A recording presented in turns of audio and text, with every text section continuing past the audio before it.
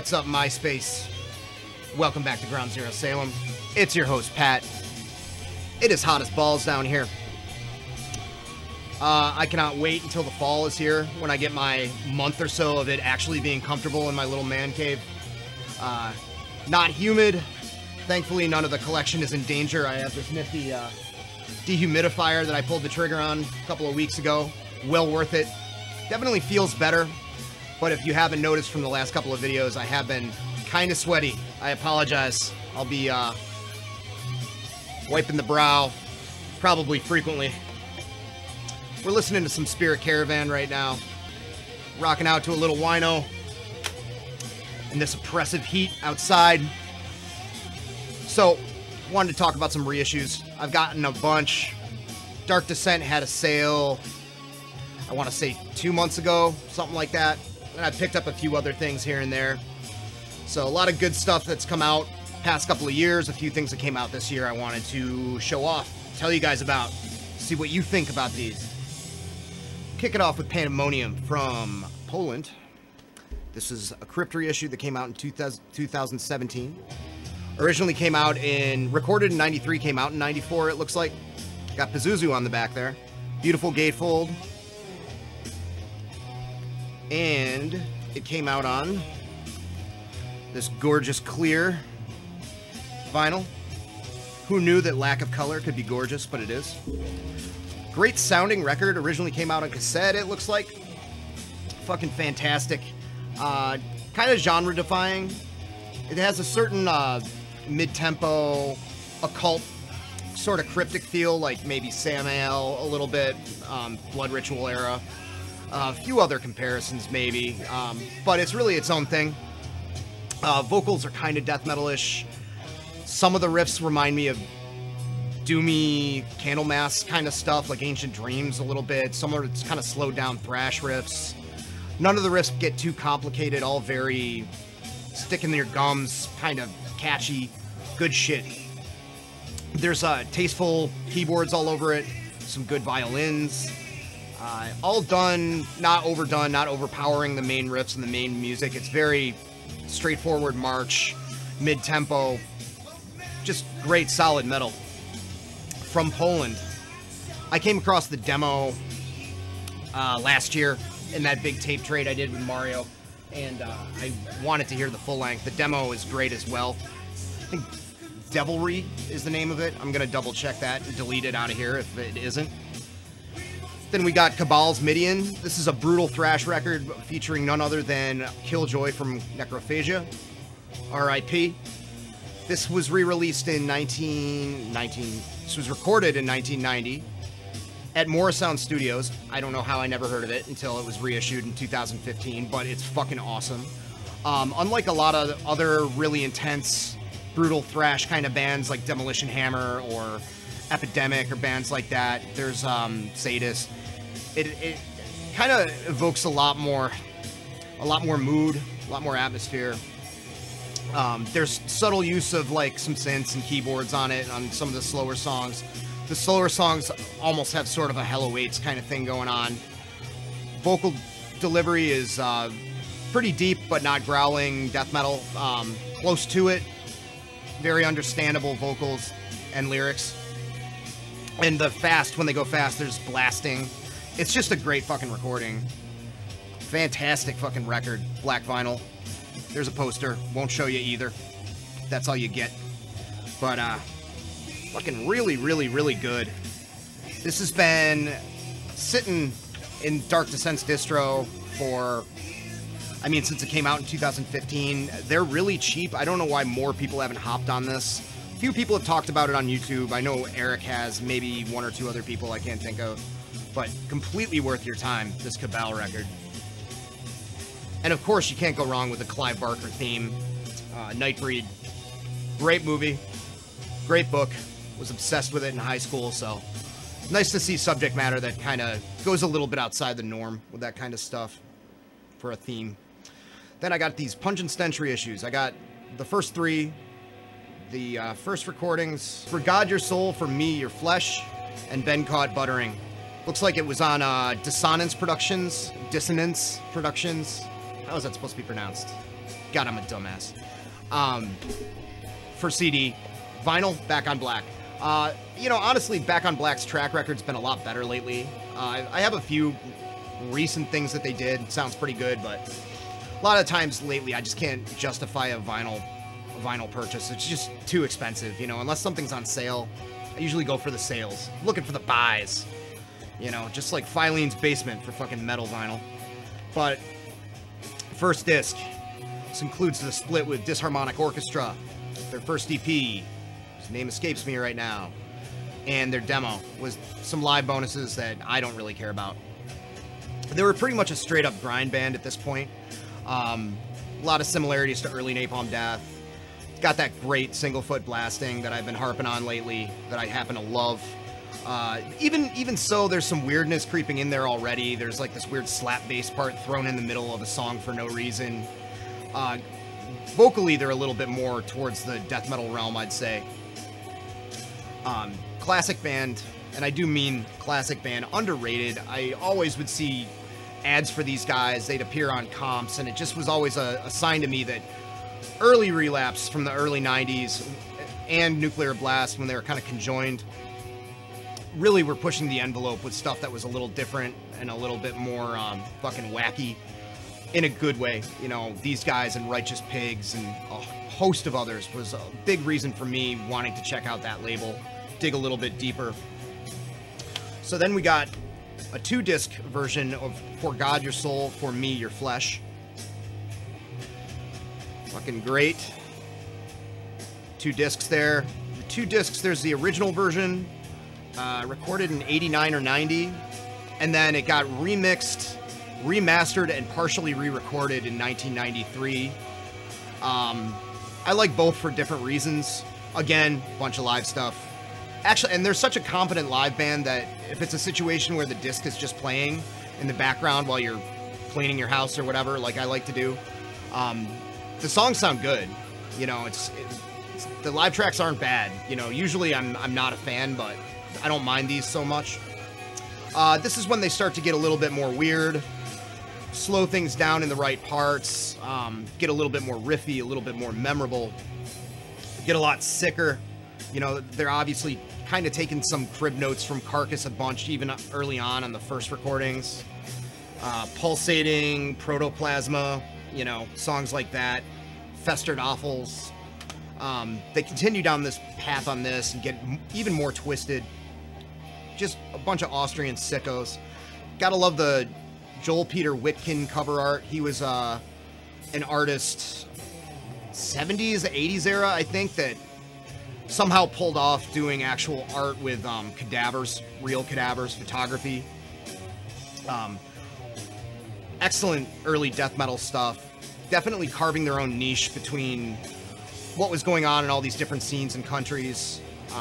Holding it down for Austria, if you will. There was a certain buzzsaw, kind of grindy guitar tone, but it wasn't like any other bands. You know, they got these really gross grooves that in any other context, like for their slower riffs, would seem kind of cheesy.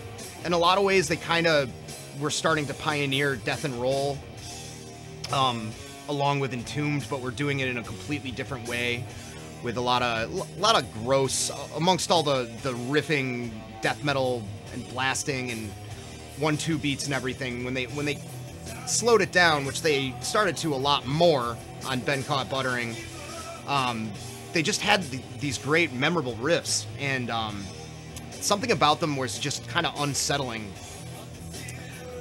Personally, I never, you know, I kind of bob my head like, yeah, it's a good fucking riff, but I'm also kind of like, ugh, it's placed weird. It makes me feel weird. It makes me feel funny. Next up, Ben Caught Buttering. Another Witkin piece. This is actually the one guy's head. Same dude, split in half and turned that way. Fun fact. Came out, I think, I don't know, sometime in the early 90s. I think 91. Yeah, it says here 91.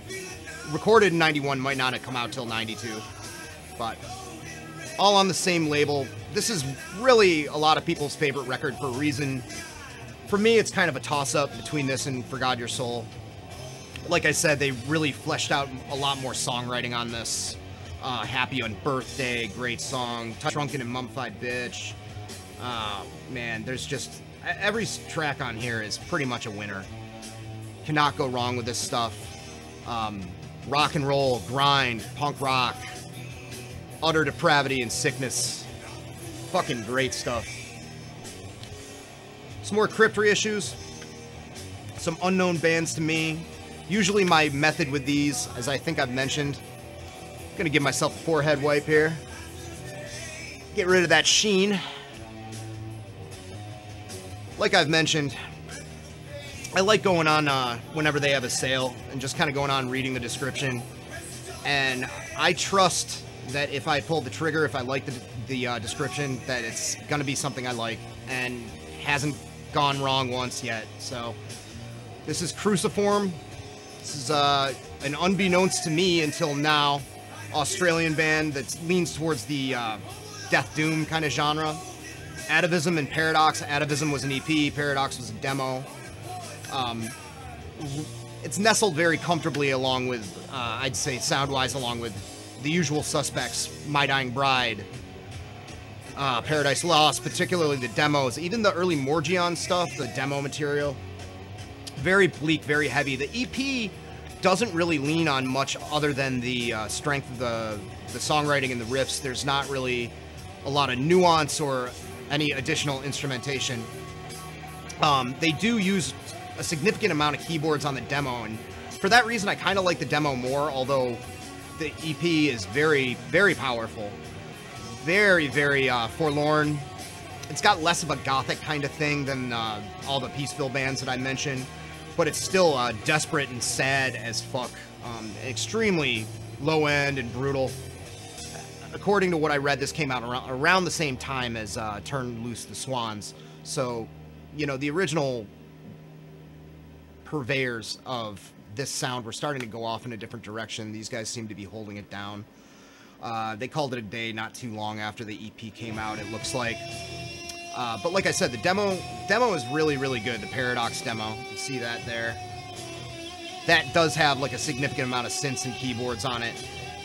There's a fucking excellent song, To the Heavens I Shall Lift My Eyes, and that's the jam from this. Put a link to that song. Typical great Crypt treatment. Huge lyric sheet. Little band history, some flyers. Cool. Then we've got Supuration with the Cube.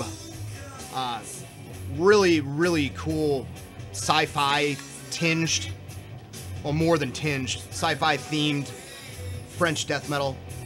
I believe this is 93 or 94. Another re-released on the Crypt. Came out a year or two ago. 2 discs. 1 disc with the original album. 2nd disc with live stuff. Haven't really tore into the live stuff yet, but wow. Yet another band that I saw descriptions for advertised in the old photocopied Relapse Records catalog way back when. And judging by the name, it sounded kinda medical grindy to me. Not the deal at all. You could take cues from maybe Anacrusis, Voivod, Fear Factory's very first album, that kind of stuff. There's a good amount of guttural, growling, death metal vocals, but there's also a lot of clean vocals, a certain kind of weird, almost psychedelic, Voivodish guitar approach that's really, really cool. A lot of echoing, repeating guitars for the leads. Very, very, just gets your attention and kind of holds it for the whole record. I like this a lot. Produced very well. Again, referencing movies, they're talking about the Canadian film, The Cube, and it's definitely got sort of a sci-fi horror vibe to it. This is a big one for me. Disincarnate, Dreams of the Carrion Kind. It was a bitch finally getting this. I ordered it off of Amazon. Never made it to my door. Something got lost in transit. I got refunded, ordered it from another seller. Been waiting to crack this open for like 2 or 3 months now. Finally arrived. This is James Murphy, death metal journeyman, guitarist's band. Played on Leprosy, played on Cause of Death, played on Death Shall Rise by Cancer, played with Testament for a while, some other notable things. This is his solo project, and I like it better than anything else he did with any of those other bands. I like this pure vision of what he wanted to do in terms of playing death metal. Very fucking heavy for its time. A lot more streamlined and straightforward, but there's a lot of stuff it reminds me of, most of which are bands from New York that end in Asian. That gives you any kind of idea. Also, a little bit of kind of early Gorguts and maybe Cryptopsy. If I want to give you a pure FFO bullshit line about it. Great, heavy, complex death metal, but the dude knows how to write a song and how to structure riffs, and it's very evident in this. Stench of Paradise Burning was a fucking hot track for me. I heard it on the At Death's Door 2 compilation, and from that I was like, when is that fucking record coming out? And it finally did, back in, I think this was 94, perhaps 93. And this was like the end of me being excited about death metal. I think this was the last death metal full length that I was really hyped on as a kid. But it is fucking great. If you like American death metal, it's a bit on the technical side, but not overdoing it. That's a bit on the brutal side, but not overdoing it. Just very fucking tasteful. I think that's the takeaway from this. I believe that's Dave McKeon of the Sandman Comics cover art there too, which is very indicative of the whole 90s thing. Comes with a little booklet, just with lyrics, it looks like. Thanks list. Yep, Dave McKeon right there. Called it. Nailed it. But yeah, if you're looking to dig into some death metal from the 90s, not a lot of people talk about Disincarnate, I feel like, and it's certainly worth your time. I mean, it goes without saying that James Murphy was a hell of a guitarist, a talented guy. Then we've got Excruciation from Switzerland, Last Judgment, also including some demos. This was a Swiss band, fucking great Swiss band. And listening to the Last Judgment EP that's on here, there's so much going on. Before I get into that, I just want to note, I don't know if these guys toured with them and it was that kind of deal, but look, we got, see right there, 2 DRI shirts, a Corrosion Conformity shirt, and a Wehrmacht shirt. All white shirts. It's wonderful. Nothing screams late 80s crossover thrash than that.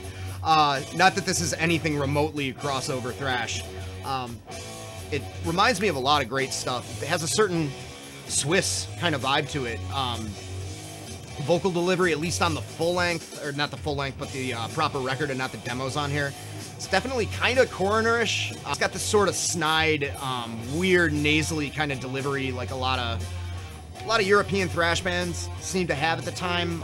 The rawness of it is almost kind of Hellhammer, but there's way more of a slightly tighter, palm-muted sort of speed metal thing with the riffs. It almost also has like an early proto-black metal kind of thing going on too. Very Noise Records. It's fucking great.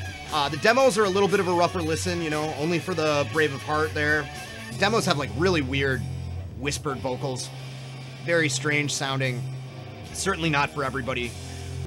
Then we got Terrahsphere. I find it funny that this was a New England band. Looks like they were from New Hampshire, but I think they moved to Boston or something. Another Crypt reissue. This was a Crypt reissue as well.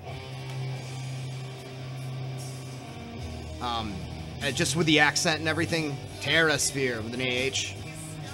This is fucking awesome. Really technical thrash, like verging on Watchtower level of like complexity to the music. Very loud, kind of finger-picked bass. Music goes all over the place, but it's still somehow cohesive. It's got really belted out kind of falsetto-ish vocals, but are kind of raspy and shouting in parts as well. It's a fucking great listen. Never heard of this band. Again, probably never would have heard of them if it wasn't unearthed by Ted. And fucking rad stuff. Very, very cool, impressive shit. Again, there's bonuses. I believe it includes a demo as well as the full length. The production on it, the guitars are thinner. Almost kind of sounds like a demo. Guitars are a bit thinner and plenty loud enough, but it really allows the bassmanship to be shown off a little bit better, which I think works for it really well. It's got a certain rawness to it that I really like. And even though it's recorded in 1991, it has way more of like a no later than like 86 kind of feel to it. Like this band might have been behind the times or something like that, or considered that at least when they were around. But what they did was something great. Maybe if they put something out in the mid-'80s, I don't know if they were actually around then or not, they would have been bigger. You know, I think music was moving on to different stuff by 1991. But this has a great raw, like, 80s quality to it, despite the fact it was recorded in 91. So, I'm hot as fuck. I am going to bounce and go upstairs. I'm actually looking forward to going outside and mowing my lawn, because I'm not going to be in this basement anymore. All right.